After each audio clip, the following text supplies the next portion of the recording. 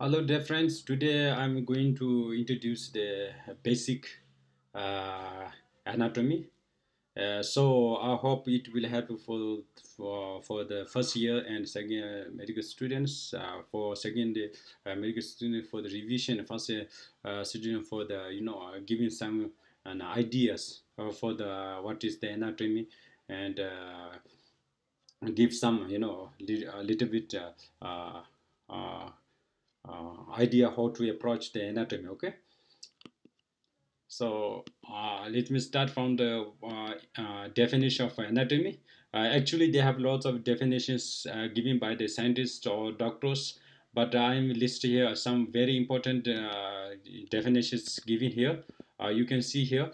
First of all, it is some scientists or some doctor they can it's give definition like it is the concerns with the consideration of the various structure which makes up the human body. Okay, it also can give like the anatomy deals with the parts which from the full developed individual and can be demonstrated to the naked eye by various methods of dissection. Okay, as well as some definition also it give like it is an important scientific discipline which is concerns with the investigation of biological structure. Okay, it's well according to this definition you have to know this there are the four factors. First of all you have to dissection, the macro dissection, light macroscopy and electro macroscopy. Okay, now we actually they have two systems we have to follow. Some countries they follow the regional anatomy. If you follow this anatomy in these cases it deals with anatomy of various structures as they lie in a relationship with one another in different region of the body. Okay, it is valuable for the surgeons. Mainly it's for surgeon. Mostly western country they will teaching the systemic. Most Indian MBBS they will study from the this okay regional, and most foreign they will teach in systemic. Okay, now we have to study in the surface anatomy. What is surface anatomy? Surface anatomy it deals with the study and the identification of the various structure in the living person by method of inspection. You have to see, and blood pressure you have to touch and uh, have science to gain the abnormalities of the now body. Okay, now then it helps to enhance the knowledge acquired through the dissections of the cadaver by either of line of the study, regional or systemic too. Okay, it is helpful both the health and disease, and it is daily used in medical practice. Okay, now radiologically anatomy.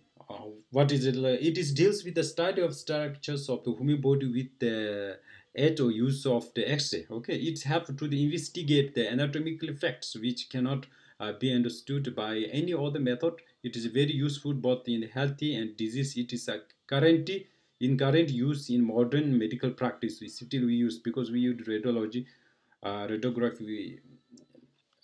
We have studied. You will study in next from the third year or second year. Okay, now embryology is the study. Now we'll give you a definition of embryology. Embryology is the study of various changes in the developing organism from the fertilization of ovine up to the birth of the baby. This is called embryology. Okay, then cytology is the main study of the cells by various biological methods. The cell define a structure unit of multicellular organism like humans and animals. Okay, histology is mainly study of the tissues. Okay, by very scientific method like use of microscopy and histochemistry and radiography. We have to use this technology, and a tissue may be also define a combination of various cells performs as certain functions.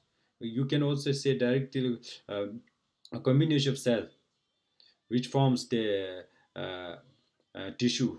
Okay, apply the clinical anatomy. It's very important in the after you graduation. It is the direct application of fact of human anatomy to the medicine and surgery.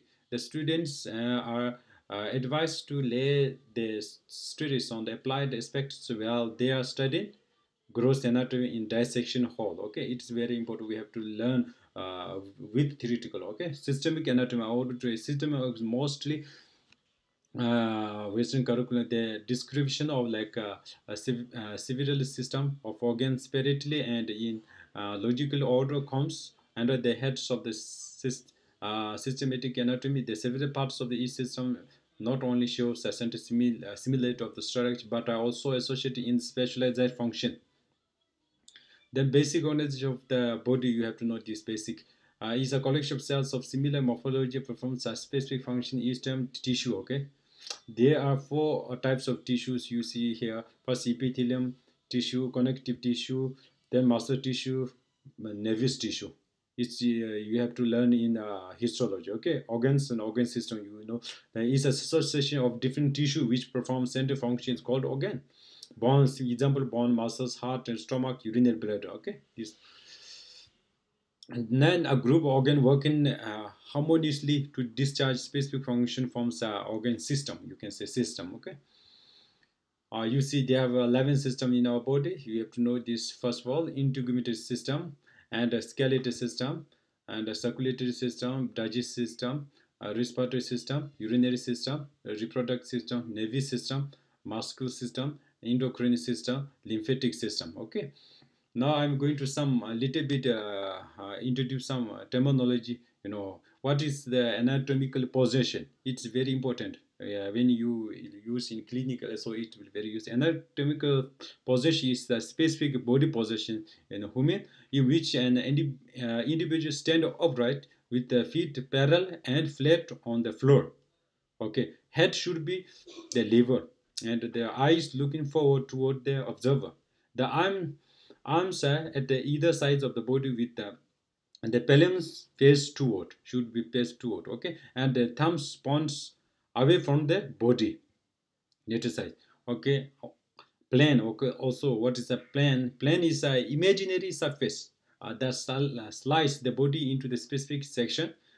There are three major plane like coronal and transverse and sagittal plane.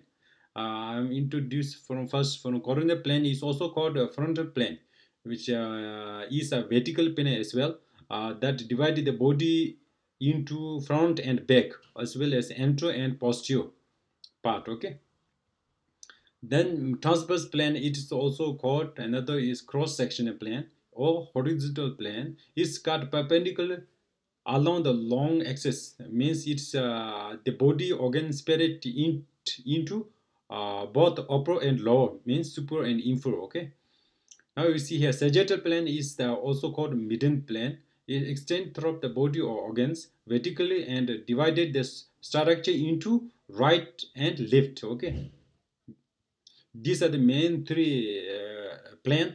Then also they have another plane, mid sagittal, which is parallel to the sagittal, as well as they have another is plane that's parallel to the mid sagittal plane that was either left or right of it is termed parasagittal. Okay, is a plane, is a minor plane like called is oblique, which plane passes through the specimen at an angle, little bit angle plane. It is, you have to say, oblique plane. Okay, if terms are precise and brief, and for the most of them there is a correlative terms, that means just the opposite. You know, some very important terms like frontal and posterior, like this. Antero means is many from front. Okay, toward the front surface. Or posterior means toward the back sides. Okay, it's a very easy definition. Dorsal means it's from the back and back side, as well as ventral means ventral means from the front sides. Okay, it's also most used animal as dorsal and ventral most used. Super means from the toward, you know, super means toward the head. Okay, means above, as well as infra means toward the feet. Toward the feet, it's also called toward the tail. Okay, cranial means it also toward the head. Okay, end of the head, you can say cranial. Also middle, it's referred with the midline. Okay, referring to the midline, and toward the midline is called middle. It is a comparatively objective uh, It's objective words. Okay, you have to know. Then lateral is the away from the midline, away from the midline. It's called lateral. Deep means inside, means it's referred to the layers, two layers in outside, inside. Inside is deep structure, means on the inside, underneath. Okay, superficial means on the outside, means you know. Now it is related to the point of attachment of the appendages. Proximally means toward the uh, attachment. Okay, distal means farthest from the points of attachment. Farther from the point of the attachment. Okay, this proximal. It is the most used in the skeletal system. Is very important. Also, body regions, we have to know that human body is partitioned into the two main regions called the axillary and appendicular. It's both in skeletal as well as muscle system. You have to know these two things, mostly description here.